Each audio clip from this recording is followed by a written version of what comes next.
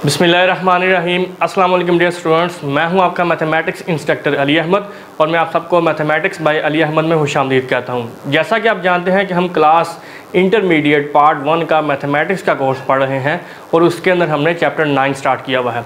आज की इस वीडियो में मैं जो टॉपिक आपके लिए लेके आया हूँ वो है जी डोमेन ऑफ ट्रिग्नोमेट्रिक फंक्शंस। ये हम चैप्टर 9 में भी यूज़ करेंगे और वैसे भी ये एक जनरल बहुत ही इंपॉर्टेंट टॉपिक है, तो इसको आपने अच्छी तरह से समझना है।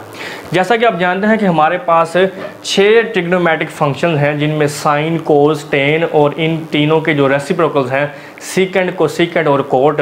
आज हम इनकी डोमेन्स के बारे में पढ़ेंगे। जैसा कि आप जानते हैं कि जो डोमेन हमारे पास एक ऐसी सेट ऑफ वैल्यूज़ होती हैं जिनके ऊपर हमारा जो फंक्शन है वो रियल आंसर देता है। मिसाल के तौर पर अगर आपके पास एक फंक्शन है उसमें अगर आप 2 पुट करते हैं, अगर आपके पास आंसर कोई रियल वैल्यू आ जाती है तो फिर आप ये कह सकते हैं कि जो हमने 2 पुट किया ये उसकी डोमेन का पार्ट है। ठीक है जी। तो सबसे पहले जो मेरे पास एक ट्रिग्नोमेट्रिक फंक्शन है वो है साइन थीटा। तो अब आप इस ट्रिग्नोमेट्रिक फंक्शन में थीटा की जगह पे कोई भी वैल्यू पुट कर दें, लेकिन शर्त यह है कि वैल्यू जो है वो रियल वैल्यू होनी चाहिए, रियल नंबर्स का कोई पॉइंट होना चाहिए। इसमें जब आप कोई भी थीटा पुट करते हैं तो हमेशा आपको एक रियल आंसर आएगा, मतलब रियल वैल्यू में से कोई ना कोई वैल्यू आपके पास आउटपुट में मिलेगी। तो इस वजह से फिर मैं ये कह सकता हूँ कि इस फंक्शन की जो डोमेन है वो थीटा बिलोंग्स टू आर है। मतलब आप इसमें रियल नंबर्स में से कोई भी थीटा पुट कर दें, इसका आंसर जो हमेशा जो है वो रियल नंबर ही आएगा। ठीक है जी। इसी तरह से जो दूसरा ट्रिग्नोमेट्रिक फंक्शन है वो है कोस थीटा।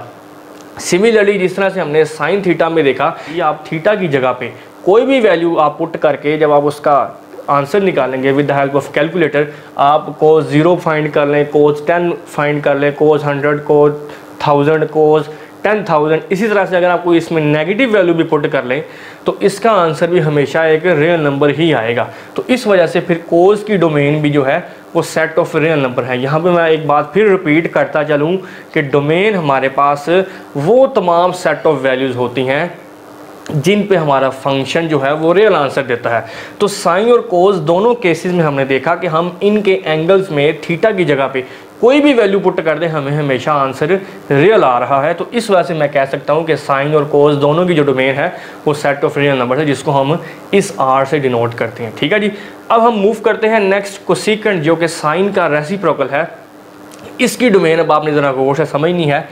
कोसेकेंट चूँकि आप जानते हैं 1/sin के इक्वल होता है। ठीक है जी। अब जब यहाँ पे साइन 0 होगा तब ये अनडिफाइंड हो जाएगा। ठीक है जी। क्योंकि आप जानते हैं 1/0 जो है वो इन्फिनिटी को अप्रोच कर जाता है, वो अनडिफाइंड हो जाता है। तो अब हमने वो वाले वैल्यूज़ थीटा की फाइंड करनी है जो इस साइन को 0 बना रही हैं। इसलिए मैंने फिर यहाँ पे लिखा है sine theta is equal to 0। ठीक है जी। अब जब आप कैलकुलेटर से साइन 0 फाइंड करेंगे, साइन पाई फाइंड करेंगे मतलब 180, साइन 2 पाई फाइंड करेंगे, sign 3 pi up to so on, तो इन तमाम वैल्यूज़ पे जो साइन की वैल्यू है वो 0 आएगी। मतलब ये वो पॉइंट्स हैं जिन पे हमारा ये जो डिनोमिनेटर है वो 0 हो रहा है। इसका मतलब है ये तमाम वैल्यूज़ इस फंक्शन की डोमेन में नहीं आएंगी, क्योंकि इन तमाम वैल्यूज़ पे हमारे फंक्शन का जो आंसर है वो अनडिफाइंड हो रहा है, फंक्शन हमें रियल आंसर नहीं दे रहा। इसका मतलब ये है कि जब हम कोसेकेंट की डोमेन लिखेंगे तो फिर हम उसे ये कहेंगे कि for all theta belongs to are but theta does not equal to n पाई। और यहाँ पे मैंने इन तमाम वैल्यूज़ को 0 पाई, 2 पाई, 3 पाई अप टू सो ऑन को मैंने कंबाइन करके n पाई की फॉर्म में लिख दिया है। और n आपका जो है वो सेट ऑफ इंटीजर से बिलोंग कर रहा है। जैसा कि आप जानते हैं कि इंटीजर्स आपके पास 0 +-1 +-2 +-3 अप टू सो ऑन।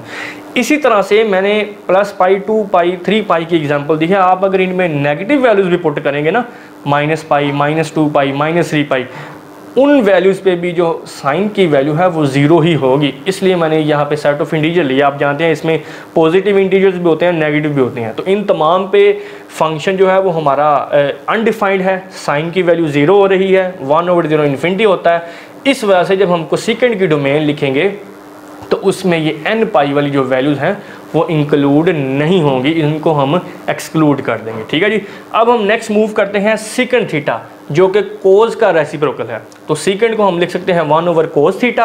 अब हमने वो वाली वैल्यूज़ देखनी है कि जहाँ पे कोस 0 हो रहा है। देखें, बहुत ही आसान फार्मूला है कि जिस भी फंक्शन का आप डोमेन जिसकी फाइंड करना चाहते हैं, अगर उसके डिनोमिनेटर में कोई चीज़ पड़ी है तो आप सबसे पहले ये चेक कर लें कि वो कहाँ पे 0 हो रही है। जहाँ पे वो 0 होगी उससे आपने बचना है, उन पॉइंट्स को डोमेन में से माइनस कर देना। अब यहाँ पे मेरे पास डिनोमिनेटर में पड़ा हुआ है कोस थीटा, तो अब हम ये चेक करेंगे कि कोस कहाँ पे 0 होता है। तो जब आप with the help of calculator check करेंगे, कोस 90 मतलब थीटा की जगह पे 90 पुट करें, मतलब कोस 90 फाइंड करें, कोस 270 फाइंड करें, 3π/2 जिसको कहते हैं। इसी तरह से कोस 5π/2, 7π/2, इन तमाम वैल्यूज़ पे कोस की जो वैल्यू है वो 0 होगी। ठीक है जी। तो अगर आप इस पे गौर करें तो ये असल में ओड मल्टीपल्स हैं पाई के। यहाँ पे 1 है, ये 3 है, ये 5 है, ये 7 है। तो आप जानते हैं कि ओड नंबर्स को हम 2n+1 से डिनोट करते हैं। ठीक है जी। तो यहाँ पे फिर मैंने इन सब को कंबाइन करके 2n+1 × π/2 लिख दिया। और यहाँ पे अगेन जो आपका n है ये सेट ऑफ इंटीजर से बिलोंग कर रहा है, मतलब π/2 के ओड मल्टीपल्स पॉजिटिव भी और नेगेटिव भी, इन तमाम वैल्यूज़ पे कोस की वैल्यू 0 होगी।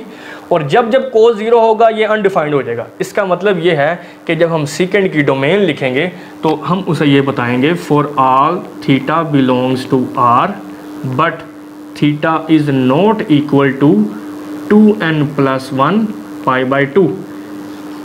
हमने ये कहा कि सेकंड की डोमेन तमाम रियल नंबर्स हैं, लेकिन थीटा जो है वो आपका π/2 का ऑड मल्टीपल नहीं होना चाहिए। उसकी रीज़न क्या है अभी हमने देखा, क्योंकि इनके तमाम ऑड मल्टीपल्स पे ये जो फंक्शन है ये अनडिफाइंड हो रहा है। ठीक है जी।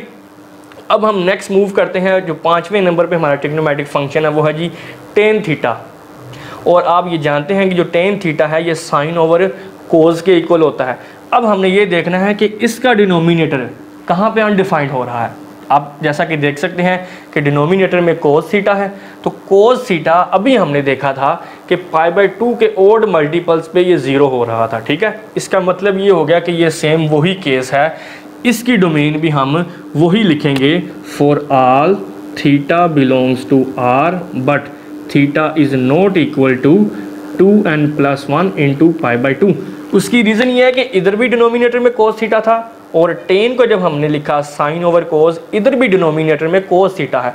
तो इन दोनों की जब हम डोमेन लिखेंगे तो केस वही है, क्योंकि दोनों सूरतों में डिनोमिनेटर में कोस थीटा है और हमने वो वाली वैल्यूज़ डोमेन में से माइनस करनी है जहाँ पे कोस जो है वो 0 हो रहा है। और वो कौन सी वैल्यूज़ हैं, वो π/2 के ओड मल्टीपल्स हैं। ठीक हो गया। अब यहाँ पे लास्ट हमारे पास जो ट्रिग्नोमेट्रिक फंक्शंस है वो है जी कोट थीटा, जो कि आप जानते हैं cos theta over sine theta के इक्वल होता है।